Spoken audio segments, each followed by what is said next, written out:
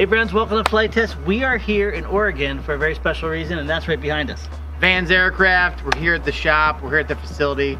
We're super excited to meet everybody inside and also take a look at what's going on there. So we're gonna go in here and take a tour. You guys follow along. It's gonna be fun.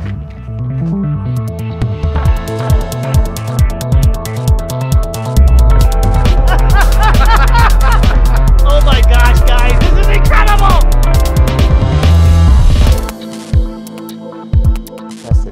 So we literally just left your awesome people and we came into your warehouse and my jaw is on the floor right now. Everything basically for the aircraft is right here.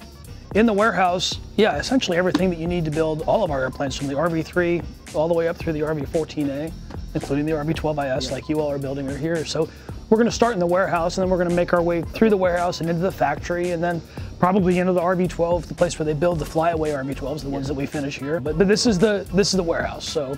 And it's constantly changing inventory, and we have a team of craters that come in and they'll take the pick sheet and they go and the pick sheet tells them where all the parts are and they pull them on and verify it. And then we have a wood shop that makes the wood crates, just custom. So they're standard crates, but they can also make them custom sized when needed. If you guys remember and stuff, we got to have these crates delivered to us. As a matter of fact, a big set of them were delivered right when you and I were flying over and Dave was driving across the golf course. That was pretty funny. we weren't excited at all. So again, the warehouse continues, right? Yeah. So here you can see quick build fuselages, for example. So if you order an RV14 fuselage, you order it, if you order what's called the standard build kit or the regular kit, all of these parts would not be assembled. Right. You would get the fuselage kit with just loose parts, so to speak, and then you would start assembling it. If you want to order it as a quick build, then it comes to you in this stage. So we take the parts and we ship them to a partner company.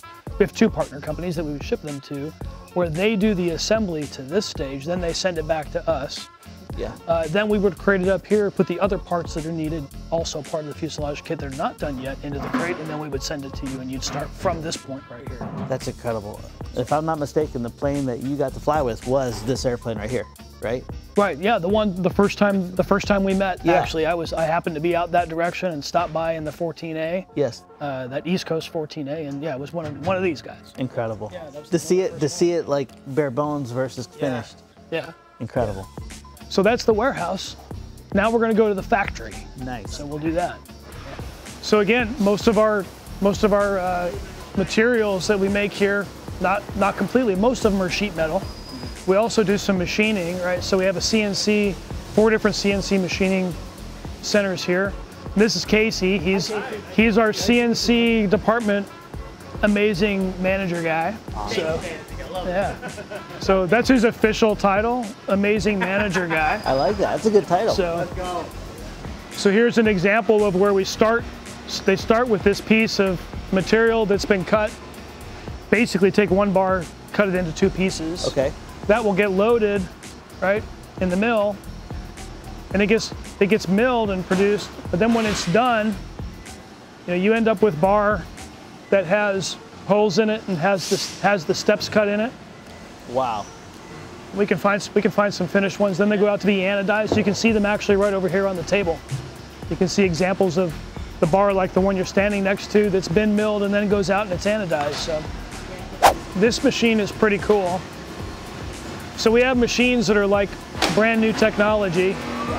And then this machine is a Farnham machine, Farnham rolling machine. And what it does is, you can see up here, it's literally twist the dials to get it set to where you want it. It has an old electric motor that runs it, but it puts compound curves, big swoopy bends, if you will, in sheet metal. That's what it's for. So here's a piece of flat sheet metal that's already punched and already has all the holes in it going on the machine. And then what it will do is it's running a program, if you will, and people will actually take these. This is like a World War II era machine. Yeah. They'll take these World War II era machines and then add CNC stuff controls to them in order because they work so well. Yeah, because as it's rolling, it can change the pressure and change the form. So it could be a long sweep and then a sharper one. Yeah, but this machine is like 1940s era. Incredible. But it works great. Yeah. Yeah. So the hydro press, right, the hydraulic press here. Okay. We have a set of form blocks. Take the flat parts that are up here on the top shelf and place them on the form blocks on the guide pins for the tooling holes.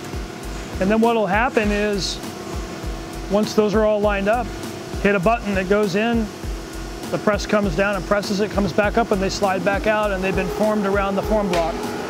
Now, do you have male and female form blocks like already established in there, or is there a membrane that comes down? It's just a pad, if you will, that comes down. Yeah. Gets as much as 550 tons is what this is set up for, of power. Goes over, comes back up, and it's been formed. So for example, this is the right hand, and we have a right hand and a left hand part here for this one. And this part is here. But this is the part, this is the reference part, right? Like an R0 part. And this is used for the purpose of comparing all the parts that are made as they're being made. So this is basically the standard by which they're judged, if you will. So this is kind of boggling my mind. On average, plane could be a couple thousand parts. Would that be fair to say? Oh yeah. So a couple thousand parts, every part being made by hand, every part being checked individually by hand against the standard. And how many planes do you build right now? RV3 forward?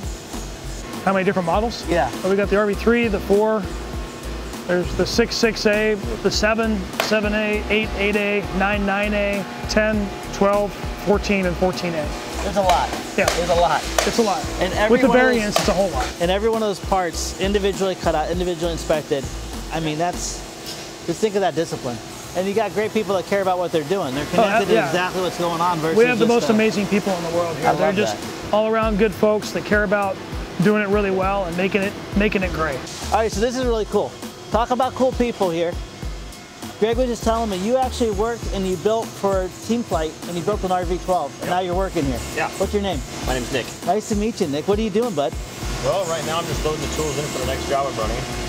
So the parts I'm going to be running are the ones behind you right there. Incredible. It's kind of a neat job. I'm going through Team Flite, actually getting to actually build the airplane, kind of seeing how it all comes together, actually seeing how the parts are made here. It's a whole different experience. I'm really enjoying it. Oh, that's incredible. A lot of times people are, they think, oh, flying's the end goal. Building is really enjoyable. It is. I'm hoping to start flying hopefully next spring. That's wonderful. So that's the goal eventually, but yeah. For now I'm at least getting to do something aviation related, and I really enjoy working here. I love that. I love that. So you guys can go from building airplanes to working on airplanes to manufacturing airplanes. You're a great example of that. Great to meet you. Good to meet Thanks you for your time. Absolutely. Oh my gosh. So these are the CNC punch presses. There's 3 of them here. The only thing you can't see on these machines that we're going to walk by now, so just be cognizant of that, is that there is a light gate, right? So don't walk through the invisible laser beam because it'll stop the machine. And ruin the part. Yeah. No, it won't ruin the part. It'll just stop. Good. But you'll get the sideways look, like, yeah. So basically, if you look on the machines, you'll see that there's racks of colored handles, and each tool gets lined up on the tool rack. And basically, they're just hole punches, right? And it will rotate around 360 degrees. So you're doing this, and you bring this out, and the sheet gets moved under it, basically. And it punches down, and it will punch the hole through it, and the material falls out underneath, right? And so you can punch pretty much anything. So you could punch just that hole that looks exactly like that, maybe. You could also use this and punch multiple times to create whatever shape you want. So we have lots and lots of different tools. Everything as large as a 2-inch circle that can punch through 1/4-inch steel, all the way down to little stuff like this that even punch even teeny tiny little holes and everything in between. So is everything from this point to what we saw, is this all of your manufacturing process then? The welding shop is upstairs here. Welding shop, okay. So we have welding. And then through here we have the final assembly shop for RV12s. Okay, cool. Are we allowed to see that? Yeah, we're going to go there. Oh, wow. So the RV12, again, so the RV12 can be built as a kit like you're doing, in which case it would be registered as an experimental light sport aircraft, or ELSA. We also take the kit and we have what we call the Aircraft Assembly Division, or AAD for short. If you hear AAD, that's what that means. Okay. And that team is dedicated to taking the kits and building finished RV12s. So build it all up, paint it, fly it, do all the test cards and all the test flights, and prepare it basically so that it can be used and flown home by the customer that's buying the finished airplane. And there's 2 buildings. So we have what, for lack of a better term, I'll just refer to as primary assembly, and then we have final assembly. So basically, once it's been painted, the parts have been painted, everything's coming together, that kind of happens in here. Mostly happens in here.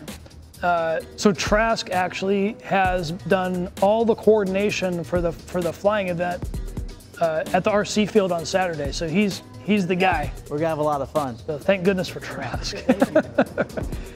So what department is this, Greg? So we were just in aircraft assembly division's final assembly shop, and this is the main shop, I guess. So when this is the work that's done here eventually makes it to final assembly. So this is where systems are done, and then we'll just show it to you. So. All right, so where we're seeing, we just got to see airplanes in their final production here, but those come in pieces, and this is where you guys do that. Exactly. So they come in as we call it a quick build assembly. So the RV-12, generally you only build it as a standard build, you know, from individual parts. But for our SLSA line, we have quick builds come in the same way they'd come in for the other models, the 14, 10, and so on. And we start from there. So you can see, you know, right there, pretty much a quick build airplane. We start doing an inspection from there, make sure everything is like up to snuff for our stuff. And then it rolls through each one of these assembly stations. So we've got systems, firewall forward, cowling, tail cone join, wing fit, and so on. And we roll one in every 10 days or so. Wow. That makes a lot of sense on base what they're talking about, between 2 and 3 a month, you know, depending on what they're doing. So now we're going to be building an RV-12IS, and right now we're starting obviously with the tail and the rear cone assembly. That's kind of like what these pieces are over here, correct? Exactly, yeah. So we have, you can see we have racks around the shop for the stabulator, the vertical, the rudder. Those all come in as quick builds as well. So that's what you'll be building, is essentially up to that quick build stage, and then we just take it and finish it, fit all the fairings and assemble it. And then the fuselage gets mated right there with the tail cone. And you can see it's right in process. So this is an IFR version, or we call it a NavCom version. So right now it's right in between. You can get a good look inside of all the cable, all the rudder and stabulator cables being routed, pitot-static lines, the nav antenna line. All that's being routed before it actually gets mated, and it gets turtle deck skins on and the aft window, and then gets masked up, inspected for paint. Incredible. Love it. And I think I heard, I was talking to the other gentleman over there and stuff, you have an RV-12IS that's pretty much going to be run or done by the end of the day here, ready for maiden. Yeah. That's exciting. Yeah, Hopefully exactly. Hopefully we'll get to see that. Yeah, cool. for sure. Thanks, Sam. Appreciate you. Thank you. Thanks. So I thought these hangers here were the end of it. There's more? There's more to the end? This hangar India right here is also the end. Oh, really? What are you guys doing here? So this is where our prototype shop and our demo hangar and our engineering department are located. So here you have, you know, in the demo airplanes department, this airplane, RV-7A. So that's an RV-7 over there, right? The red and white airplane. It's a tail dragger. This is an RV-7A. It's the same airframe with a different gear configuration on it. Really is the only difference. That's the tail dragger, and this is the tricycle gear.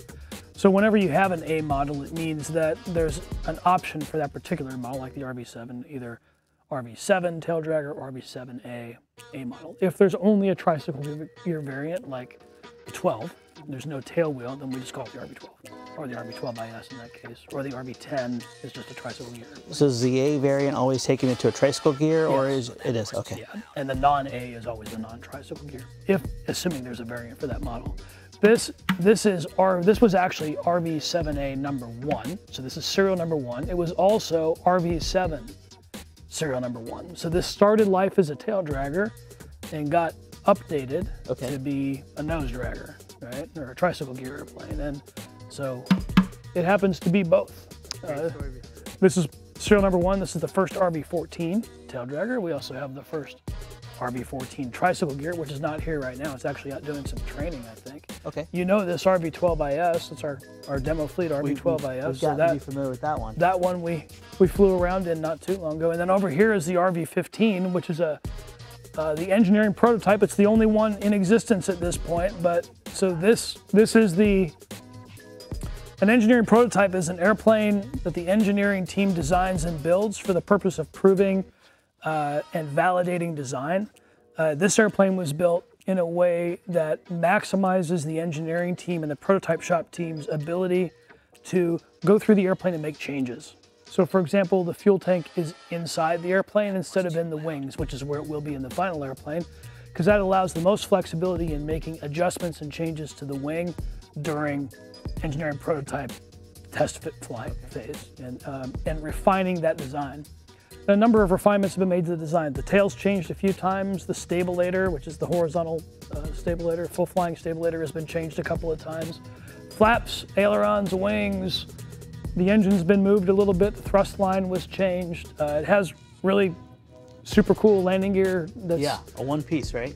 Well, no, it's not. It looks like a one piece, but in reality, this gear has 4 shock monster shocks, right, dampening in and all the way out, that are inside the airplane. So sometimes on backcountry airplanes, this is a backcountry airplane, this is the reason it's designed, you'll see the shocks on there, but they're kind of outside. Yeah. These shocks are inside, so there's no drag, they're all inside, and allows about 6 inches of vertical travel on the wheel on either side, and it has 2 shocks independent suspension for each leg, and 2 shocks, so you have some redundancy in there as well, and also another shock monster oil gas shock for the tail wheel that takes all the dampening and does a lot of dampening on the tail wheel and allows you to actually adjust the angle at which it's coming out depending on the size of tail wheel you have on it in order to maximize that effect as well. Wow. And minimize the stresses that are sent through the airframe. Yeah. If I'm not mistaken, with the RV-15, you guys were kind of going off of a dual purpose. You wanted to have some stall characteristics, the ability to go in the back bush country, but you also didn't want to have an airplane that was incredibly slow flying from point A to point B. Right, so we talk about total performance. Total performance is the term that we use advanced aircraft to describe that. So we want to get, for the mission, right, we want to have as much performance on the top end as we can and the best performance that we can on the low end. So for this mission, that means being able to get off the ground and land short. It's not about slow so much as it is about short. That generally translates into a bit slower. Yeah. But it's really about the net result that matters, right? It's not the stall speed that matters so much as it is just your ability to actually perform the mission.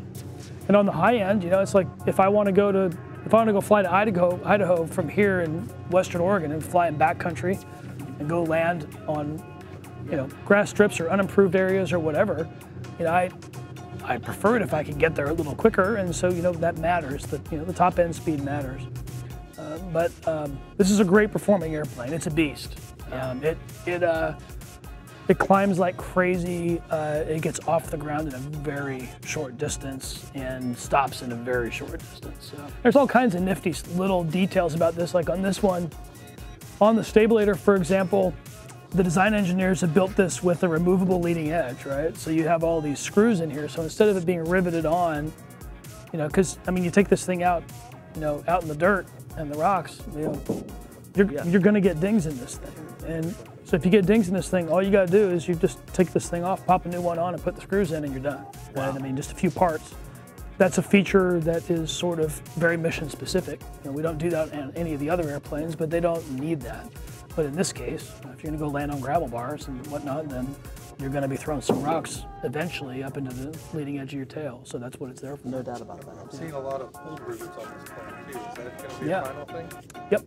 Yeah. So primary design is around pulled rivets with the it doesn't have to be pulled rivets. You could do it as a solid rivet airplane. Quite a bit more work to do it that way, but if somebody chose to, the design is taking into account the ability to do that. So it's a almost certain thing that that'll be an option for somebody if they were to choose to do it that way. Not 100% for sure, but it looks like that's the way it's going to work out. All right, so we're all done with the factory here. Been so many great people, had a lot of fun, and wow, did we learn a lot. Now, something really cool we get to do, thanks to the good folks at Vans, is we actually get to do a meetup here in Oregon. We announced it. We're heading down there right now with the 2 RV-12ISs that we built in the back of the car.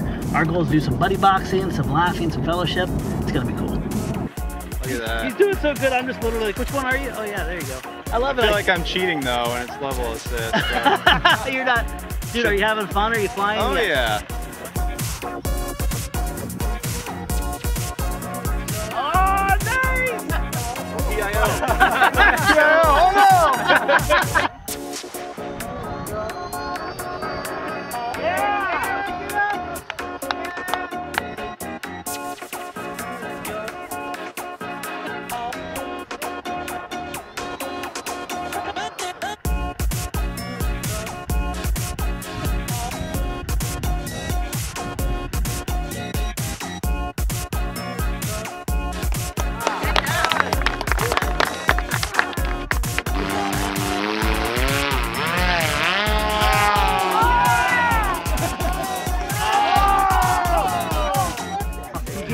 it like recovered, and it was like, it was awesome.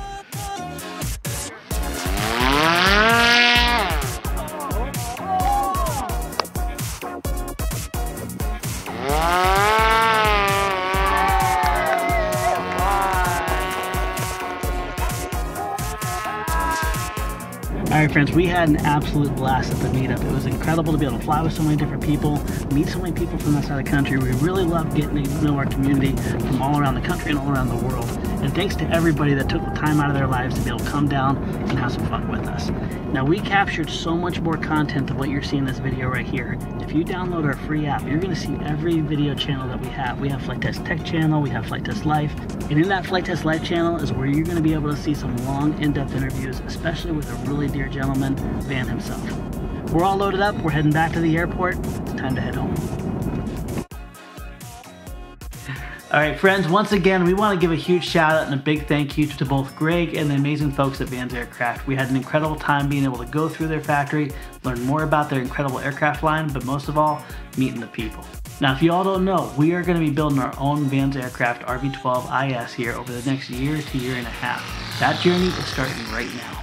So if you guys want to be able to join us on the journey, check it out on our main content, but also download the app because we're going to have lots of extra cool features and content that we're going to be building around this journey.